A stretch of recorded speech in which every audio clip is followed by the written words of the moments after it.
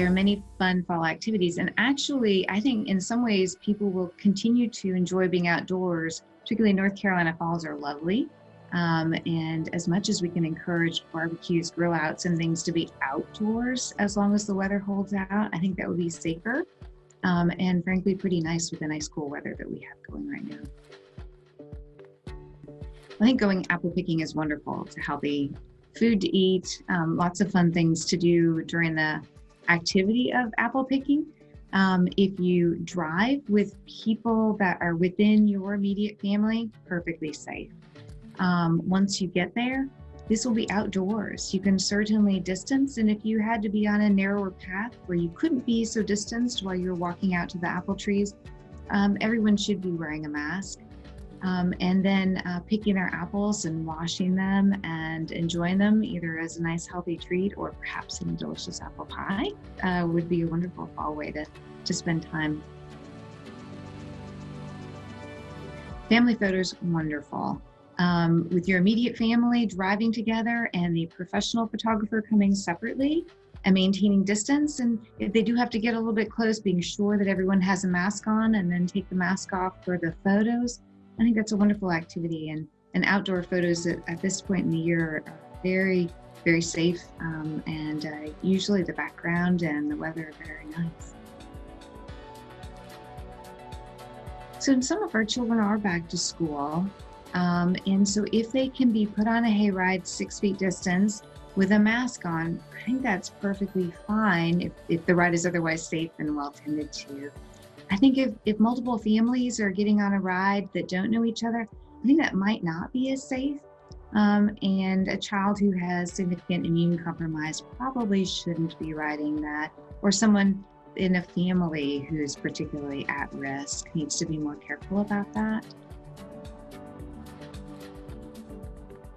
I mean, outdoor fire pits are certainly preferable to indoor activities. Still, ideally, you'd be 6 feet apart with people who aren't in your immediate family, because it's awfully hard, I think, to wear a mask out around there. And then also just taking into account your personal and family risks. Folks at high risk probably shouldn't do that at all and be at all close to each other without masks. But those who can sit fairly far apart can do this safely, I think. Maybe roast a few marshmallows. If you're with people that are outside of your family, I think hiking is a wonderful activity. If you're on a wide, broad path, like some of the paths around, and can be far enough apart without masks on, that's perfect.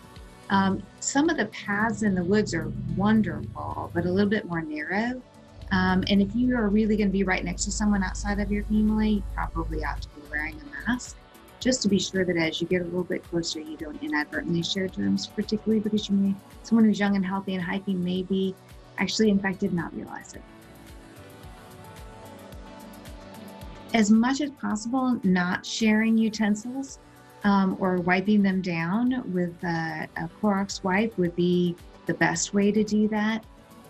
Really best practice is for people to bring their own food, even cook their own skewers over the fire, or clean off and bring their own serving utensils to still be able to eat together, enjoy time together, but make sure that they're safe both from COVID and from the usual colds and flu and other things that unfortunately start to pop up this time of year. We've talked about trick-or-treating in our neighborhood a lot, as I know many families have. And I think there are many ways to do this safely. I don't think the traditional pattern of going house to house, maybe even to people you don't know, I don't think that that's a good safe plan. But I think if your plan is having a fabulous costume, wearing a mask, perhaps as a part of the costume, and staying 6 feet apart from others, and it may include getting candy that someone else has not touched, or it could just be some sort of party or parade. I think all of that is wonderful. So especially if you're new in the neighborhood, I'd walk out and at a safe distance, talk to your neighbors and kind of ask what they have in mind. We've done that recently and they're still making a decision, but I think if everyone has come together and decided on something that they think is safe and makes sense, like either a costume contest or that folks will agree that they're putting out safe, untouched candy in a bowl or on a tablecloth out in their front driveway, and perhaps the people in the house could stand on the porch at a safe distance and cheer them on. Something like that may be very safe, but I think it's going to have to be a community plan, or perhaps for those in an apartment complex, they could do that in a parking lot, or as I said, around a nursing home or in another safe place like a park, so that everyone, no matter what type of house they live in or what type of family they live in, could enjoy some way to participate in trick or treat. Indoor costume parties are going to be tough this year. I think they're pretty high risk if it's outside of your family. And unfortunately, we don't want to see the same tick up in COVID cases that we've seen now after Labor Day holiday where folks got together. So I think Zoom parties or outdoor parties, kind of thinking about things differently than we did before, would be a much safer plan. And we just kind of cross our fingers and pray that next year we'll be able to be back together again, having a regular costume party inside. Holidays are going to be complicated this year. And I think there are a couple of key factors or time periods to think about. And one is, how do you travel there? Because the process of traveling does incur some risk. And then your risk before then, just from your daily life. And then the risk of the people that you would be going to see. Are they very elderly and very at risk? And sharing virus with them would be a big thing. Then that makes it a lot more risky from a big picture. And then the mechanism that you travel, if you can just drive straight through and get there and really don't have much risk en route, that's easier and better. But then you really have to weigh it too with family members who are ill and maybe the last opportunity to see each other. So I think we're all going to have to be very good in our communication with our family, even before we get together, to plan what's the most important part and how can we do this in a safe way. And maybe that does mean we drive when we get together, or we drive when we get together with masks, or we get together virtually. Or we say, we're going to have to wait till next year for a gathering. I think every family is going to have to make their own decision based upon what their goals and their risks are.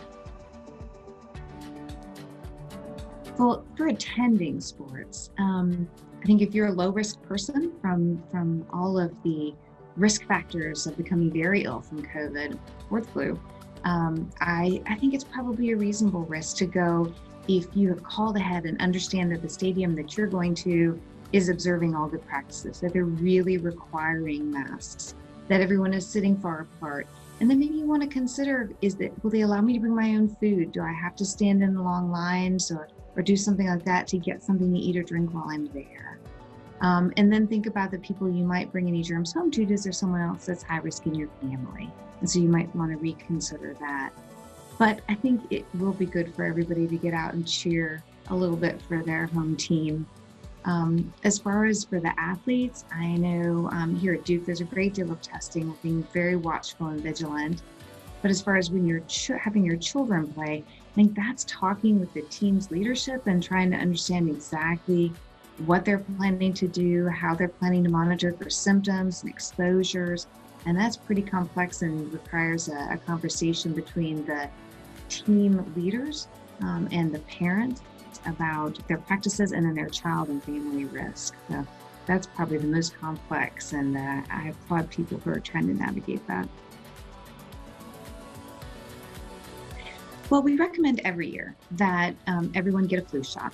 And I think this year it's absolutely imperative because, first of all, we want everyone to stay healthy and well. And secondly, getting the flu has the same symptoms as COVID. So it's going to set you up for a lot of isolation, a lot of testing that ideally you would avoid. And so the best way to stay healthy, get a flu shot. And then again, the 3 W's that Dr. Cohen is constantly reminding us to do, which is, to wear a face mask, to wait 6 feet apart and wash your hands or sanitize your hands as frequently as you can. And I think that's going to keep everybody healthy over the winter. And it cannot possibly be more important than it is this year.